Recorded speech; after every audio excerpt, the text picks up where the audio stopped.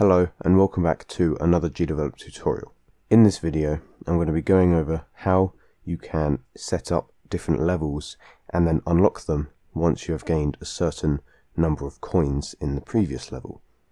So this will work quite the same way as with the door that we made, where you can only go through it if you have a certain amount of coins, but this is with different levels.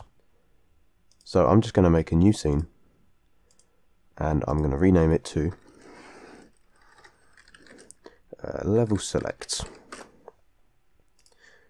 and this will just have all of our different levels on it.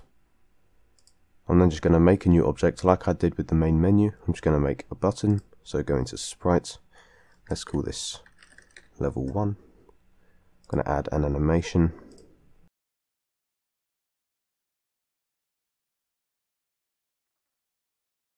Let's go with this one, the blue button 11. I'm going to open that, okay, and once again I'm going to add a second animation for when it's down, so you know that you're on it, so you know it works and everything, just because it adds a bit more user feedback really.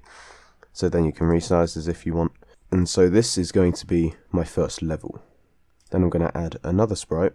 I'm going to name this level 2. And level 2 is going to have, let's say, a green button instead.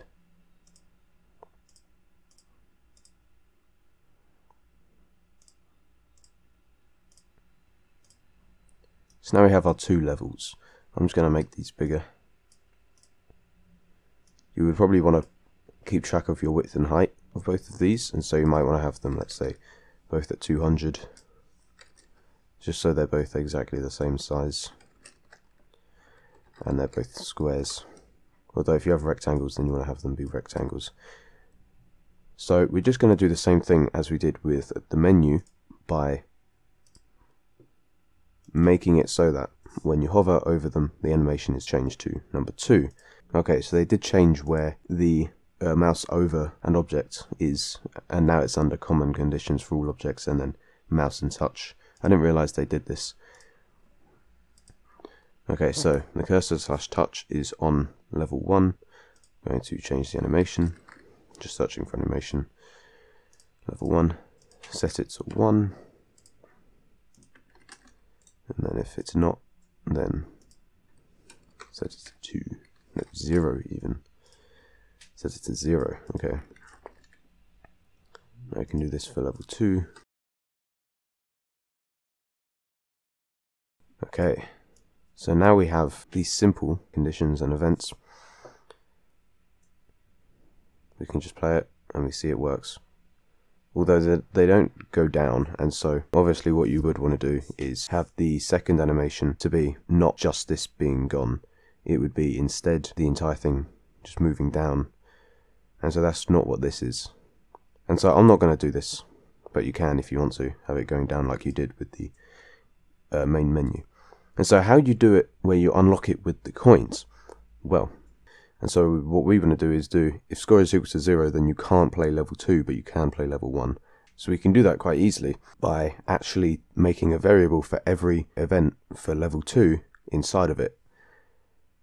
And so if we create a new event and put these inside of it, actually what we can do is we can just drag the global variable score into here and then do if it's equal to 3. Well, actually we want to have greater than or equal to 3, then you can do this. And so whenever this is less than 3, this won't happen. So we'll see now. This doesn't have a change in animation, but this does, showing that you can play on this, but you can't play on this. And so everything you want to do for level 2 will be underneath this event, and so every single new level button you have will be under its own variable score, checking to see how many coins you have to make sure you can go on that level if you want. And so then we can just do a simple, change to that scene once you click on it.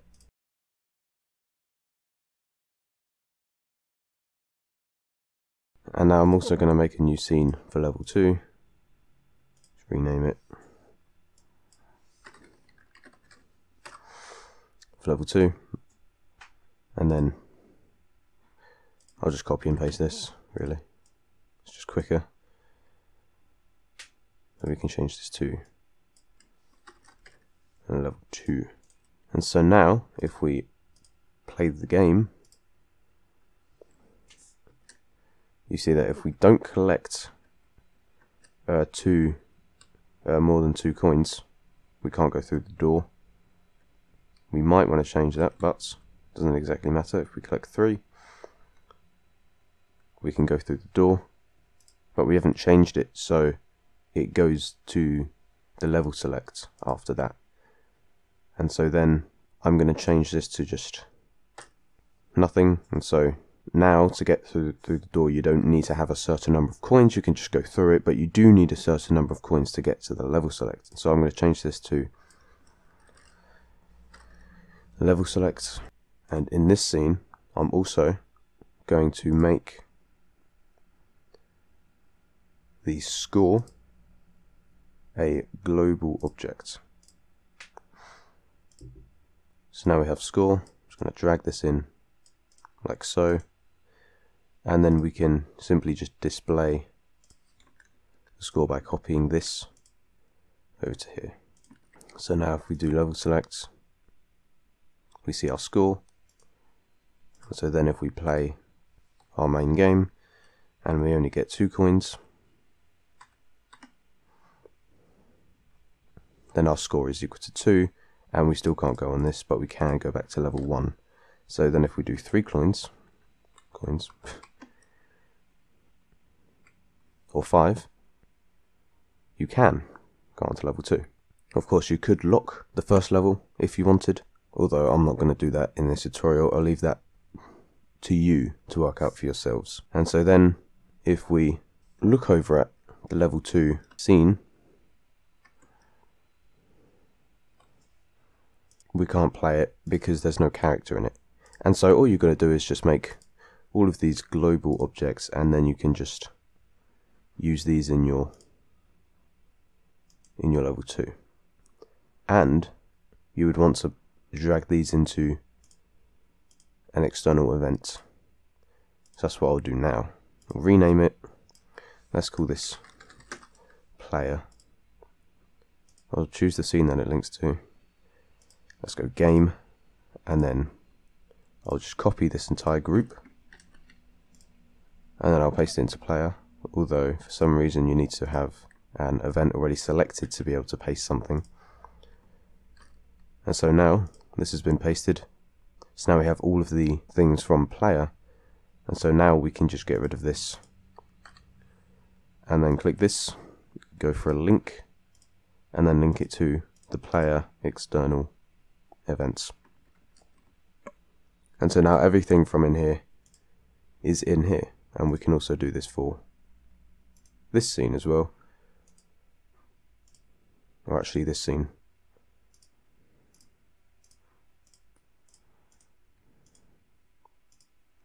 Then if we drag the player in, we also want to have the grass as well.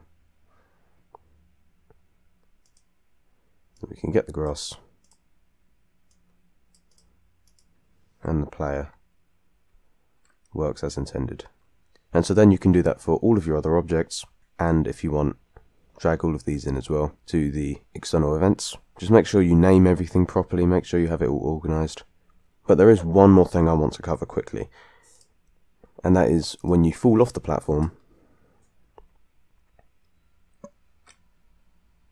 there's no way of getting back up again, and so you just fall off forever.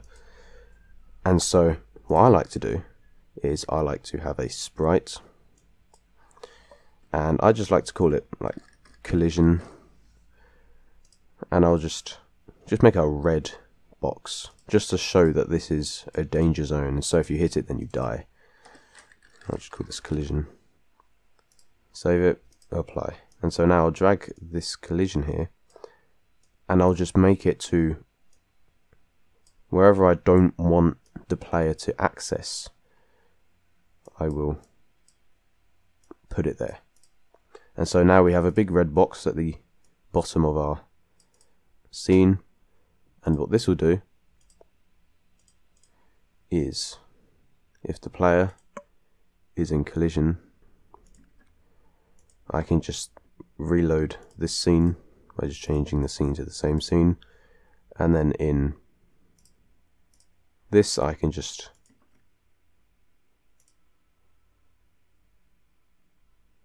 change the scene to level 2, and there you go. It's as simple as that.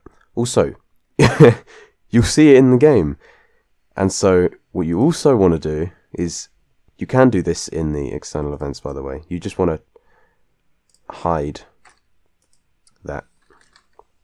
So just hide and then collision. Okay. And that's not there anymore. So if you fall off, bang, it restarts the scene. Although you might want to do this at the checkpoint. So I'm just going to copy this, paste it here, get rid of this. So now if we get this checkpoint and we fall off, we're at the checkpoint. And that's how simple it is.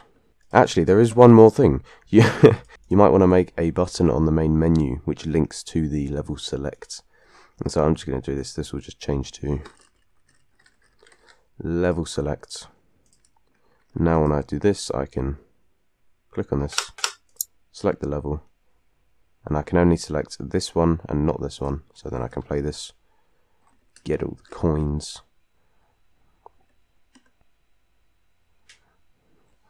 and then I can select this one. And that's how you do that. So thank you for watching.